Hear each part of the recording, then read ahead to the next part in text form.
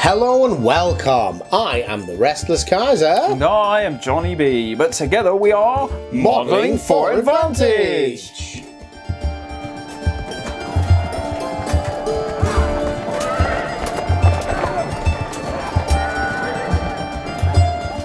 Nailed it that time, mate.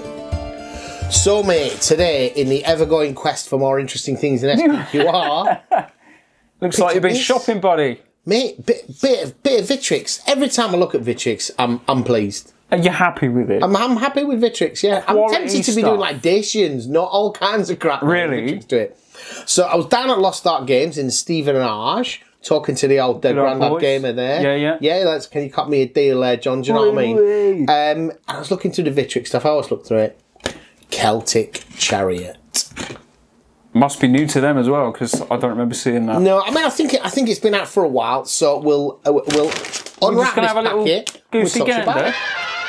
So in this set, as well as the instructions which John has got, and it's rare for you to get instructions in Victrix, like actual ones, yeah. Which worries me a little bit. I've got to say, I'm thinking they're providing instructions and they don't normally. We also get 5 sprues. You get 3 chariot sprues. So this is going to cost you £30 full. It is 30 quid, yeah. So it's £10 a chariot plus the chariot. You also get 2 of these Gallic Armoured Warrior sprues. Just pass one of each of these over for you, John, for review purposes.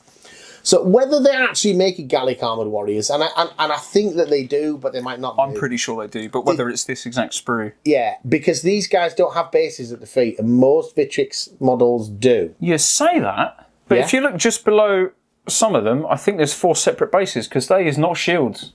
I think you have the option. Oh, you have the option. I think you have the option. Mate, I had not. I just at a glance, I thought they were shields, but they're not. And actually, yeah, so there's a little pin in the feet of these guys on the front foot. I see it. It's not just, it looks, at first glance, it looks like a part of the sprue gate, yeah. But it's not. There's a pin at the foot and a little dot in the corner of those. Really interesting design feature. Because a lot of people do chop them off the bases, and that is what the old hobby saw. Yeah. Yeah, so people use them on clear bases. So, of the 2 sprues, of the 2 sprue types you get in here, this is definitely the least interesting. Dude bros, isn't it, man? It's some Gallic dude bros. They are armoured warriors. You've got 3 in chainmail. 3 very different sculpts, though, which is nice. Yes. To use as generals and so forth. And the 4th one is in like the Greek-style leather cuirass, complete with tassels and everything. So I don't know whether the Gauls ever really wore those. It might be surely the old Romans Roman equipment or something. Leather doofers. Yeah. But I mean, people trade. You know. That's a thing. You've got what you've got. If you've not made a Victrix kit before, when it comes to these, not everything goes with everything. And so if you show them the back of the header, John, interestingly, normally you get on the back of the header, you normally get a list of things, and it will say, it's not there. A2 equals, to the B3 square root of what's it. You do get it. You get at least some parts on here, but not much about those armoured guys. No. It's just the chariots and the riders.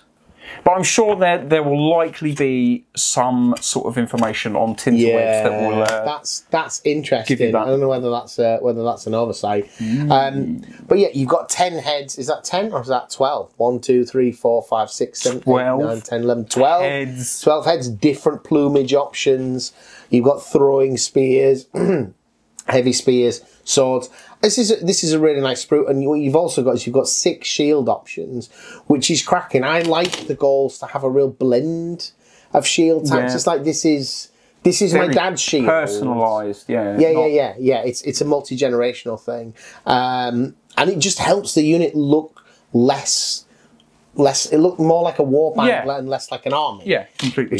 Which I think is what you want.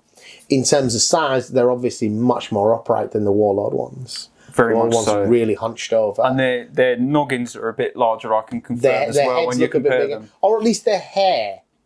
But the finish on the faces is really crisp. Really crisp detail on the Victrix stuff, all throughout the entire range. From what we've seen. I mean, this is a later kit. Some of their early ones did have some criticisms. Yeah, fair dues. But these are very solidly defined faces that look different. I'm really, really pleased. And this is like a bonus. I think that's it, because there are 2 chariot riders or 3 chariot riders on the chariot sprue, but they're really distinctive sculpts. So I think this is to allow you to make some that are a bit more generic. Yeah. So that's that really nice inclusion. But then the chariot sprue itself, This is cool, man. This is beautiful. I wonder if it's a nightmare to put together, which is why they've given me some IKEA instructions. I'm not sure it is. I don't think it's that bad, mate. I'm seeing separate bits of leather here. I think that's all optional. As Okay, the reins might be a bit of a pain. There's several different types of reins. It tells you what reins go with what bodies, because you've got two. Yeah. You've got 2 drivers, essentially. 2 different drivers. So that's good. Yes, that's what it looks like on their instructions. Gives you all the component pieces you need there. Attach yoke. Note drivers can be added last for ease of painting. That's a nice little tip there, isn't it? Nice tip for you. Yeah. Yeah, because it's not. So if you were to get like a metal or a resin one, have a little look-see. You'd have the kind of chariot body. Yes. And the yoke. Yes. Would kind of be all one piece, and then you'd stick some other bits on. Yeah. Whereas this, you've got a basket weave floor to which you attach sides, a front, a back, then reins, then wheels. Fortunately, it being that type of hard plastic, you can use the plastic glue, so it's going to fuse solidly. You can do this a little bit at a time. Dry fit paradise, mate. Do you know what I mean? Yeah, yeah. Be certain. There. You're even making 2 different chariot types. You've got the kind of double bay, the McDonald's one, and then you've got the other one, and then the single one. So there's some good options on here.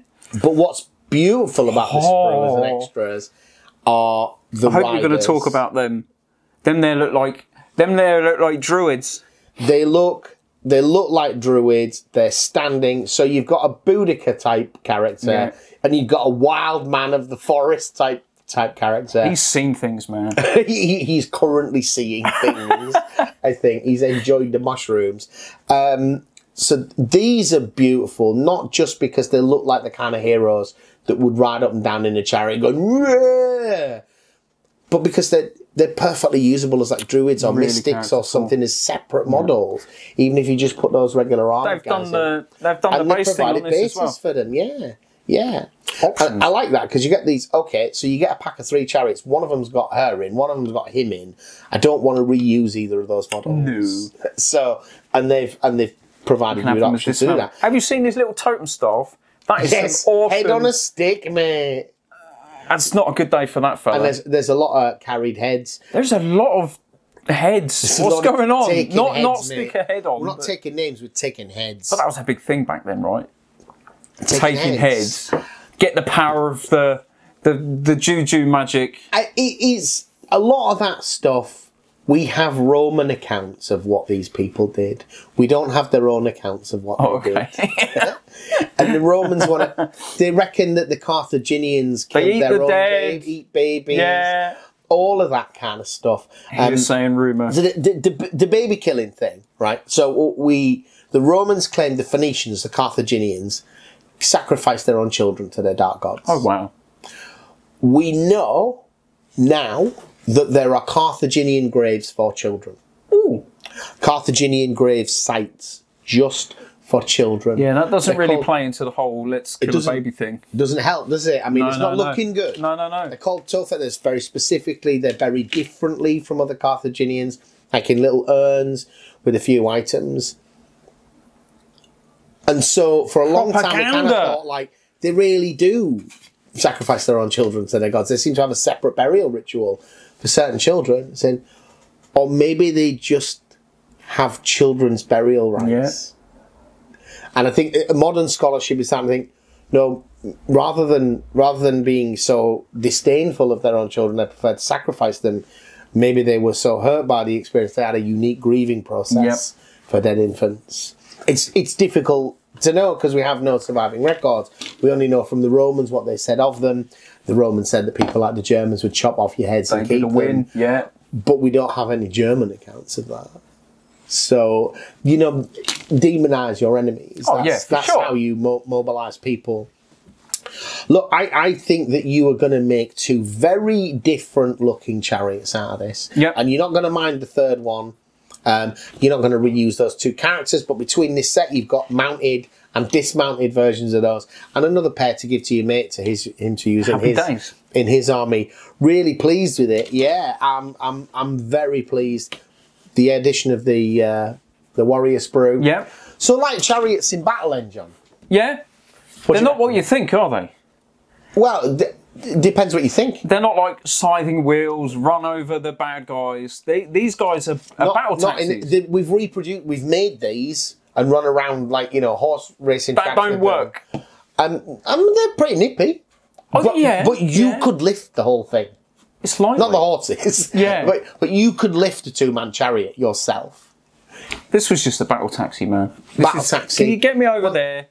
I want to fight. And showmanship and position on the battlefield and so forth. But also, I think, as you look at, we tend to think, we see combat through the lenses of our own experiences. Yeah. And for a lot of us, our own experiences are like Call of Duty and stuff, which is 100% kill rate, all right? Yeah. Every interaction I have, that guy never ran away. He stood there until he was dead. Oh, and jumped around as well. He was quite happy, yeah. It's very bouncy. He walks sideways a lot of the time. For sure. But we see them through that very much much more modern armies are much more highly motivated. They're often ideologically motivated. They believe in what they're doing. Yes. They're not pressed men fighting a battle where they really don't want to fight. So a lot of it, I think, a lot more of it is showmanship and brinksmanship. Yeah? Yeah, yeah. So although, like, from the 1600s, people have bayonets and their muskets, there are very few, there's very little archaeological evidence of bayonet wounds.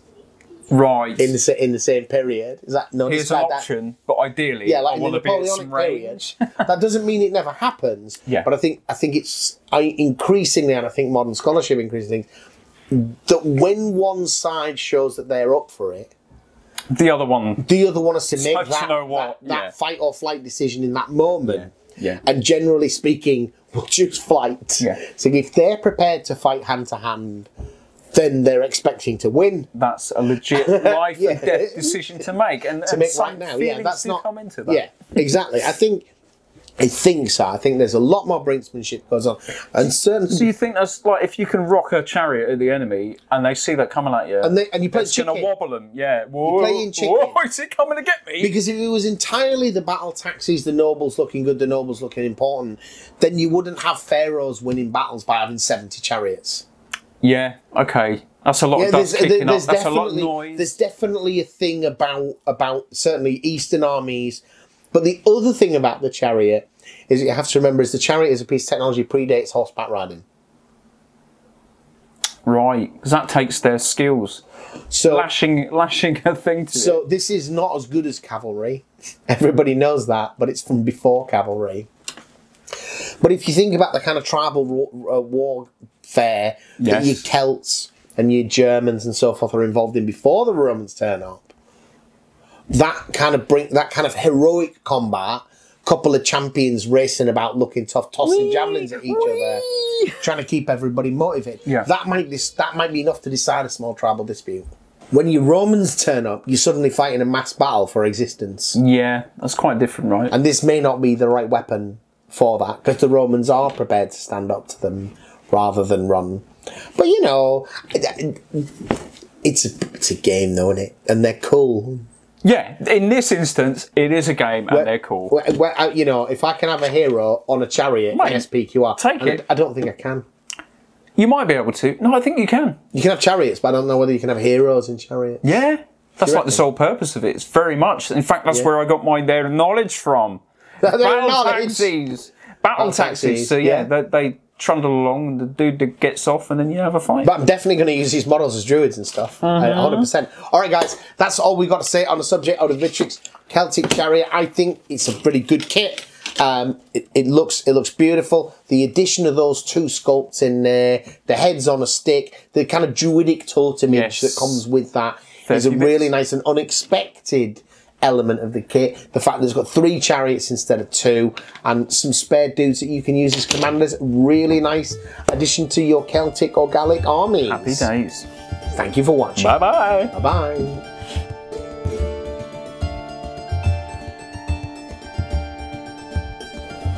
If you're enjoying our SPQR content and thinking about getting involved yourself, do consider buying the starter sets from our website, modelingforadvantage.co.uk, at 15% off. It's a great way of supporting the channel. Rather than just giving us money, buy your models and we earn a little bit. Thank you.